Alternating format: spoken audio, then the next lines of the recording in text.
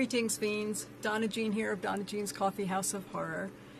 I had the good fortune to be able to sit with Felissa Rose, the amazing and the beautiful, and with Dave Kerr, also the amazing, and Michael McGlynn, also the beautiful.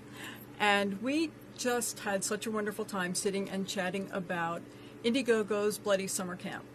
And really, I haven't had this much fun sitting and talking to some of my horror family since the pandemic started. So I hope you enjoyed as much as I do, and I will see you at the movies.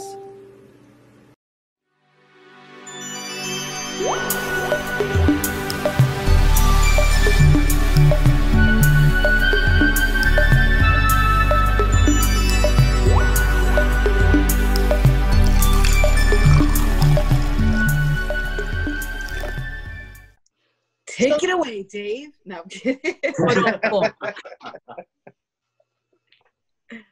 So, Dave, speaking of taking it away, you are kind of the big wig behind this. You're the writer, the producer, the director. How did all of this come about? Is it just something that a nightmare in your mind? It's actually been a long time coming. The two previous films that I'd made that were Curse of the Slasher Nurse and Return of the Slasher Nurse, they were both sequels. I've always been a fan of slasher films, and we filmed Curse and Return back to back, and I was kind of on the fence about whether or not I was going to go ahead and do a third film or take a break. And I decided that if I was going to do a third film, that I was going to make like the film that I really, really wanted to make. And I love camp slasher films from the 80s. It's my favorite like subgenre of horror. And I wanted to go back and redo that, because I think that's kind of the mistake that a lot of these remakes are making, is that they take it out of the 80s, which was kind of part of the appeal of these slasher films, and they bring them to modern times. And I think that's a big mistake. And I want to do something that was back in the 80s again, that was, kind of trying to stay true to the basically my favorite, genre of horror. So in terms of the 80s, you're going full-fledged 80s style in every way, and in which brings us over to the amazing Felissa. Felissa, how did you get talked into this? I imagine that wasn't too difficult. Well, these guys are amazing, and they reached out to my website, and we started chatting, Dave and I, and then I read it, and while on the page, it was great and fun. When I actually got there and walked onto the set in the rec hall, I was like, oh my gosh, I just walked right back onto the set of Sleepaway Camp. Like, every actor was in character, and the hairstyles, the makeup, the outfits, it just felt so fun, and everyone was so passionate and enthusiastic. They know I love this movie and these people so deeply. Their hearts are in the right place. They're super talented, and it was such a pleasure being there. That is awesome. And your character is not going to be Angela revisited. You're playing a camp director? No, she's far from Angela. She has quite the attitude. I got a little bitch going on in this one. Yeah, we wrote the character to have to be the hard ass, and Felissa, she gave it even more of a spin, and we absolutely loved it, especially her back and forth with Bobby, who plays the camp owner, Mr. Leahy. Just the added kind of like sassiness to the character was just, everyone was laughing. It was awesome to see her playing that character, especially in any time you see Felissa play a character that you're not typically used to seeing her play. It's definitely fun, to see the difference between that and Angela. Or like the way she was so silent, and this character is like the exact opposite. She speaks her mind on everything. and then some. And Michael too was so amazing. I mean, his character is just hilarious, and it's always great when you're working with other actors. And Michael, please feel free to tell us about your character, and you're such a crucial part of this whole process and this project. But it was so fun playing back and forth with you and everybody else. Oh yeah, I absolutely enjoyed it so much. Yeah, I play the other camp director. Sorry, because you're so great at it. I pretty much look like Shaggy's love child from Scooby-Doo. And I have a big thing for Felissa Rose's character. I'm always trying to say, hey, you want to come and hang out and stuff? And of course, she'll be like, no. Okay, I want to go see this now. Yeah. This is what we need now. This is like the type of movie that you just want to like leave your brain at the door and just get involved in this world, this fun, camp with these crazy characters. And it's just like Dave said, a love for what we all, care about, the camp genre, the camp slasher. That's sort of, something that we're all crazy about. And, I think part of this, the quarantine and the COVID-19 thing, part of what it has emphasized to we horror fans is something that we already knew, and maybe some of us could even take for granted, which is how much it really means to us and how much of a family we all really are. And the desire to see the new films, the desire to get together with the people that are in the films, and how much fun all of that is. And right now we do need it so much. Yeah, it was we just filmed for the first time again this past weekend. We were supposed to start up in March. We got a couple days done, and then the COVID thing happened, and we hadn't seen each other in person for like a few months. We've done a couple video chats, but it was just the camp, for one thing, is kind of like, it's like a home away from home. We love the people who run the camp. They're so generous with letting us use the camp and pretty much having that our whatever we want to do with it, they're fine with it, and they're laid back, and just everyone, when you get there, it's kind of like, it's out, it's away from the world. It's like the quarantine that you want, It's like when we're on set, we're not looking at our phones. We're having fun. We're seeing people. It's really nice to be out there in such an awesome location with these people that you have a really, really good time being around. And so when we film, it's hectic, but at the same time we're having fun. We're joking, and it's like being around family. Now you're filming it. You were thinking you were going to finish late spring. Yeah. And you said it's kind of put you back. Do you have a guesstimate about when this might be completed now? Yeah, it's we're shooting for mid-August. We were supposed to start back up in March and into May, but like I said, as soon as we did like 2 days, we were put on lockdown, and so I had to tell the camp, and basically everything at the camp, summer camp got canceled. All the weddings that they have there during the off season to raise, for money because it's a nonprofit camp for like kids with medical needs. And so, everything got canceled and kind of put on hold for those couple months where nothing was happening. And so now we just went back in June. We got a couple days this month, and then next month we film quite a few days and a few in August, and we should be wrapped up by the end of summertime. Great. Now this camp, I believe, weren't you able to raise some money for them being a nonprofit? We did a couple of things. We it's just a drop in the bucket, compared to what they usually raise. I think if you go on their website, some $1,800 per kid go to summer camp according to their website. But we were able to raise $1,200 through a viral video type thing that we did, and also we started every Blu-ray that we sold, we donated $5 to the camp, and yeah, we got up to $1,200. So Yeah. it's not much, but you know, it's what we could do. It's almost one kid being able to go though.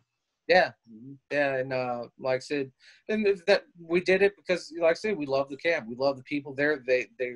We would never have this opportunity to make this movie if we did not have this camp to film at. You know, that's the big part of the film. So we're eternally grateful for them letting us film there, and like I said, we always try to show our appreciation. Now I've got my Camp Trust Fall mug, which I don't know if you can see because of the lighting here. You probably can't. But I actually got this from Felissa at the Pop Rock Horror Con. And I love it. And so is the camp actually really Camp Trust Fall? That if anybody wants to donate money to it, where could they look at sending? It's actually Camp Holiday Trails. That was the only thing that we had to do is I asked them, and they said being a charity that it was probably a good idea to not use the real name in the film.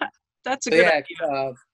If you go to Camp Holiday, if you go to, I believe it's campholidaytrails.org, that's their website, and there's obviously a link where you could donate money to their camp. Now you've still got, do you have the Indiegogo? Is that how you say that, Indiegogo? Yeah, it's weird, Indiegogo. It's very cool, it's very groovy.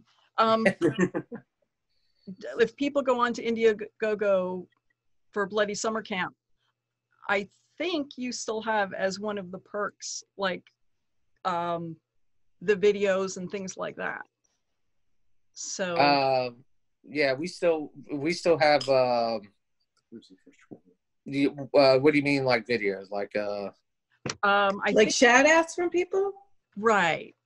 There was something, I'm so sorry, I should have looked this up before, but I know that one of the perks I got was like the t-shirt, but I believe that there was a perk that you could get a copy of the film. Yeah. So that's kind of what I was thinking. And is there, like, if somebody is seeing this and they're like, oh, I need that movie, if they know that they go ahead and go online, they'll be able to get a copy of it. Yes, that's correct. We still have, it was supposed to end in February, but because we hit our goal, it goes into something called in demand, which basically means as long as anyone makes a purchase, it'll stay up as kind of like a store. And we still have you can pre-order the Blu-ray, the DVD, and we have a couple VHS copies left.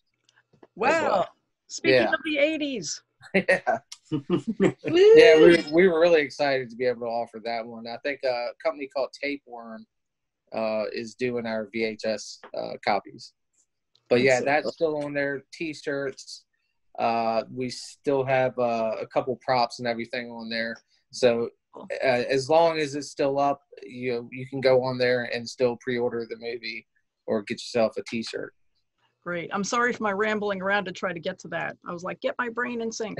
No, and we'll do whatever you want, like in terms of, I know as a cast, we'd all come together and do any kind of videos and shout outs and all that good stuff to support indie filmmaking and projects we love and projects that we're passionate about. I mean, this is, this is just kind of the way we make films today, and it's awesome. And it helps people, get their projects together. So thank you. We are very, very grateful.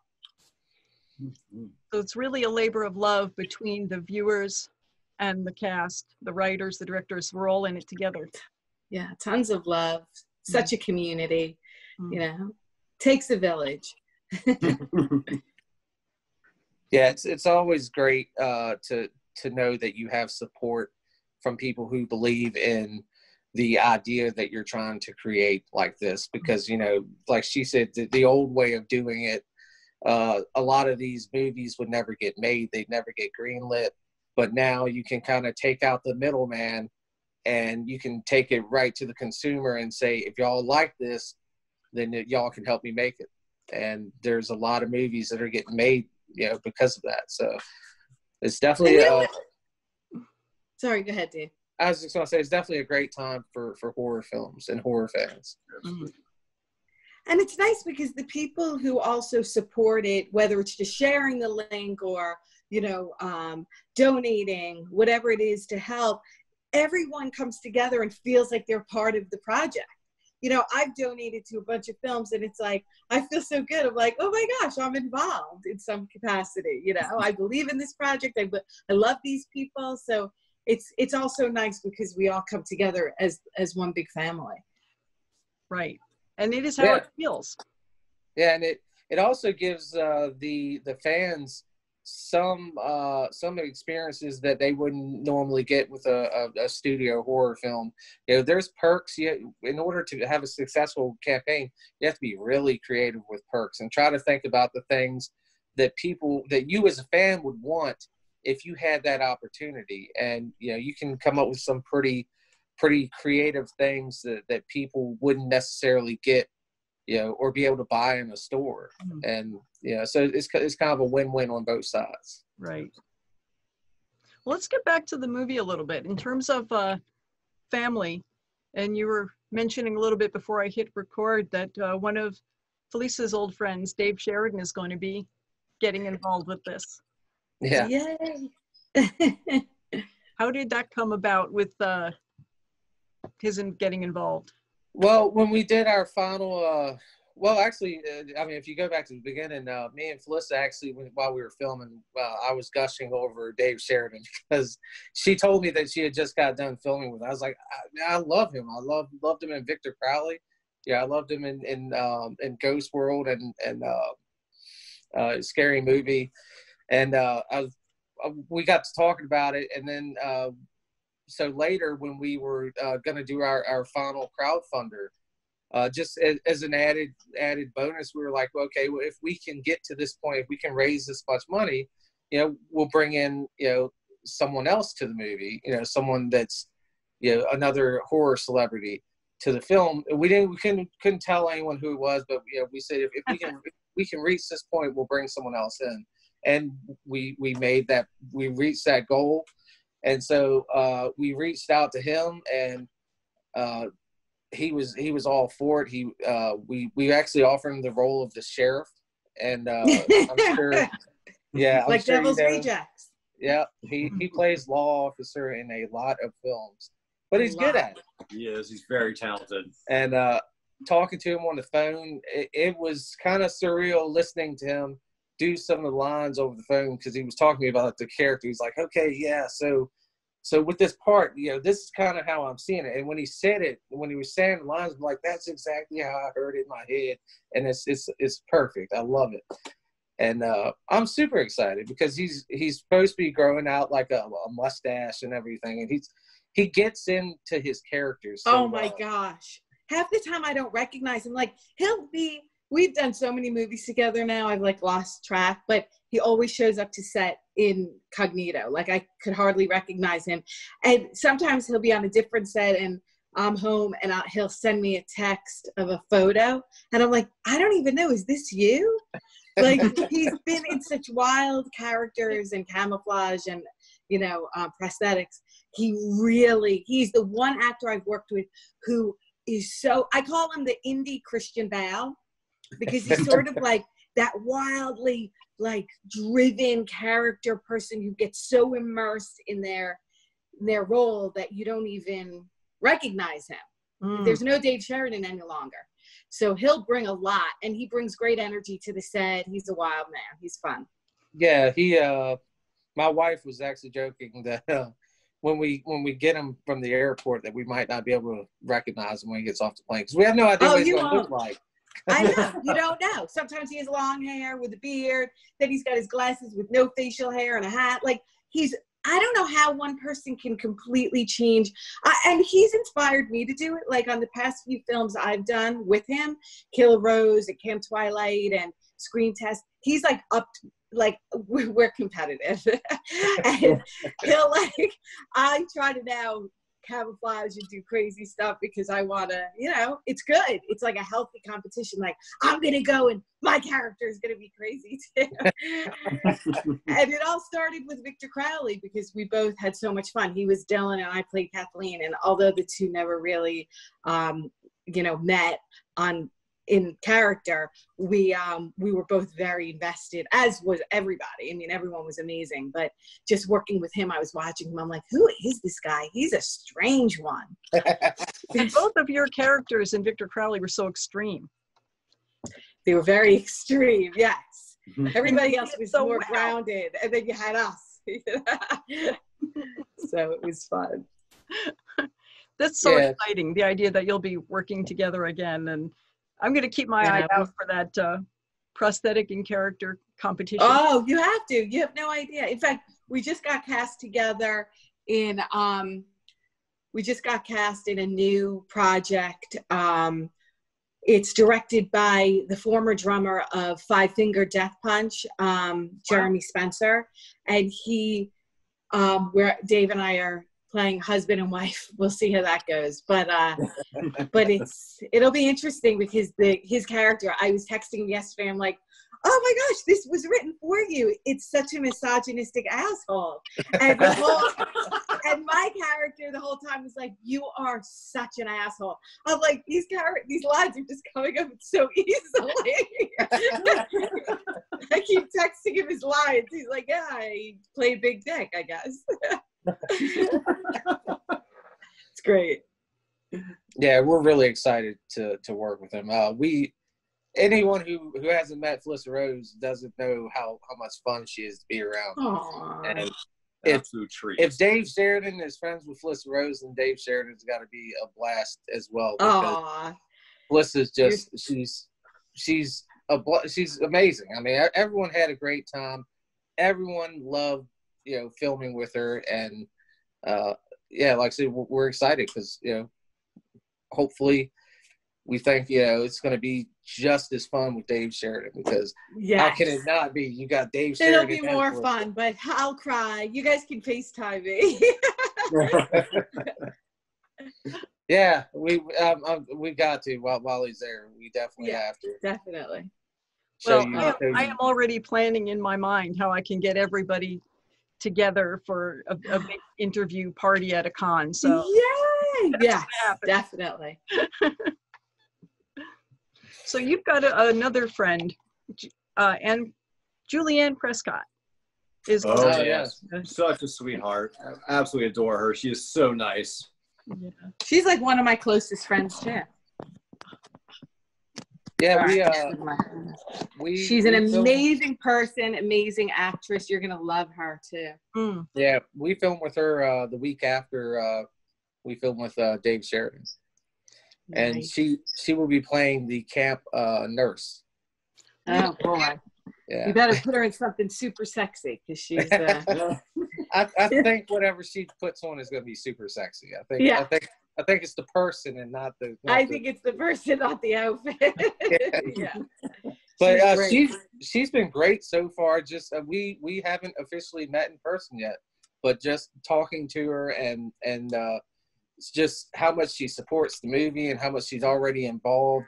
It's like, like I said, it's like she was like one of the last people to get cast in the film, but it's like she's been there since the beginning because she's so passionate and she is about sharing the film and getting the word out there. Which she's that way about all of her projects. Anyone that casts her is lucky to have her in the film because I agree with you. She gives, like I said, she's one of my closest girlfriends. I love working with her, and she's like my sister. I mean, we talk as much as possible, especially through quarantine. We've been each other's pillars, and there's no one out there with a heart as big as Julianne, and that I can assure you. She's one of the most beautiful people. Well, let's move on just a little bit. And I read somewhere about you having a live punk band do the score. Is that happening? Did that happen?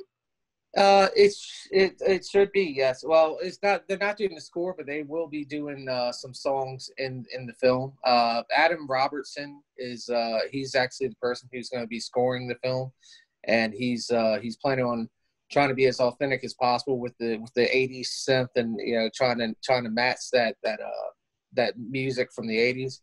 But also, I was connected with the 80s punk band that's willing to allow us to use some of their music. They have 2 full albums from the 80s. I think the band name is called The Left, and they're located out of Maryland, and they're gonna allow us to use their music in the film. So we'll have some actually authentic 80s punk music in the film that a lot of people might not have heard before. So you might be able to to find some new 80s music that you enjoy. So that's going to be fun. Yeah, not everybody's as old as me and was hearing the punk music back then. You're amazing. You're another beautiful sister. We love you. Oh. Well, we just got a gift, and I got a little thing pop up my screen saying they removed the 40-minute time limit. So I won't have to rush you along quite as much. This film sounds amazing, and I am just so ready to get out and see it already. And it sounds, just based on the cast and you guys behind the scenes, like it's just going to be amazing. Thank you. Well, I appreciate that. Like I said, I'm a hardcore 80s slasher fan. I love Sleepaway Camp, of course. That's why Felissa was the perfect choice, to thank you. bring in. And I always felt like that slasher type film should be evenly balanced with fear, horror, and also comedy. You've got to be able to laugh and be scared at the same time. It's got to be entertaining, and so we try to put a lot of light moments in the film. We try to make likable characters. We want you to be like, oh no, I can't believe that person got killed. We want you, even the assholes or the Miss Crowd. If something happens to her, we want you to be sad that person didn't make it through the film, and not just like, well, I'm glad that character's gone because I didn't like that character. So we try to make likable characters, and we try to make a storyline that's going to carry you through to the actual murders and everything else. And you have who the slasher is. There's big mystery wrapped up around that. Yes, there's a big mystery. We actually have trading cards. Oh, cool. And it has different cast members as potentially slash nurse. Miss Crown, maybe. I get trading cards. Yeah, that was another perk thing, that reward that we did. If we reached a certain goal, then everyone who contributed would get free trading cards, Bloody Sunshine trading cards. And we reached the goal, so. Yeah. But yeah, it's done at film where you've got a line of characters. They're all at a summer camp, starting the camp up for the season, secluded in the middle of nowhere, and Devilface arrives, and it's a guessing game as to who is behind the mask. Mm-hmm. It's funny because if someone's not involved with the genre, they think, oh, I don't like horror. And I've actually had people say this to me. I don't like horror. I don't like those slasher movies. And I've had a couple of people watch a couple of things. Victor Crowley more so than Hatchet, because Hatchet is just kind of like the storyline, which is heavy, and then the slasher. But Victor Crowley has the humor in it as well. And things like Behind the Mask has the humor in it as well.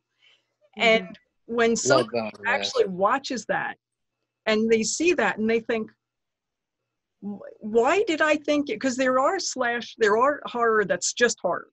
There's comedy that's just comedy. And then there's those of us who know and love that the films that have both. Yeah. Mm-hmm. Yeah, actually, Adam Green said something. I believe it was during the Victor Crowley online screening that he did. He was talking about characters. I think he was talking about Dave Sheridan's character, but what he said was kind of like my whole philosophy as well. He said that, you know, when you're writing characters, and, you know, if you're writing a character that's annoying, you need to make sure that they're annoying to the other characters, but not annoying to the audience. Because Funny he said he'd made that mistake, and that's where he made characters that people hated. You know, they were annoying, you know, but there's kind of like a balance there where you make a character like Dave Sheridan's character on Victor Crowley, where he annoys the hell out of everyone in the film, but the audience loves that character. Yeah, the audience finds him. He has like such a heart. That character's well drawn out. Like, to us, he states the obvious. That's why it's annoying. Like, Austin's dead, you know. But to the audience, we're like, oh, this poor guy. He's really trying with his headshots. Yep. You don't want him to die. You don't want him to die. No, you don't. Definitely not. But yeah, I agree. That's kind of like the balance. Is that, you know, you want to make movies that are entertaining and that you like the characters. You know, you want them to make it out. So hopefully we did that. Definitely. Well, I'm going to have to catch up with all of you guys again after this comes out. Thank you. And we'll talk about the film as a whole and just be able to celebrate the success of it. Yeah. Thank you so much. And with Women in Horror, with our website and YouTube channel going live, and actually this interview is going to be the first one that we show there. So thank you. Hi, everybody, since this will be shown then. And Felissa is actually Women in Horror's ambassador, because thank you. More perpetuates the strong woman of her time than Felissa has. Oh my gosh, you're gonna make me cry now. You couldn't have picked a better person. Perfect choice. Oh, absolutely. My God. Yeah. Well, I can't imagine anybody meeting this woman and not falling in love with her. So, thank you so much. All so much for taking the time and talking to us about this. And I am absolutely sure that Bloody Summer Camp is going to be a success, and I'll look forward to seeing you guys again soon. Yeah, we're honored that we got to be the first interview, and thank you for having us and helping us spread the word about the film. We definitely appreciate it. Absolutely. Thank you so much. Thank you. I love seeing you guys. I love all of you. Thank you. Oh, we love Have you a great too. day, everybody. Mwah. Thank you, Felissa. Bye. Bye. Thank you so much for watching. You can join our Women in Horror family by subscribing today. You can stalk us by clicking on the bell icon. You can watch more of my show or any of my sister shows by clicking on one of the videos to the right. Until next time, fiends, take care.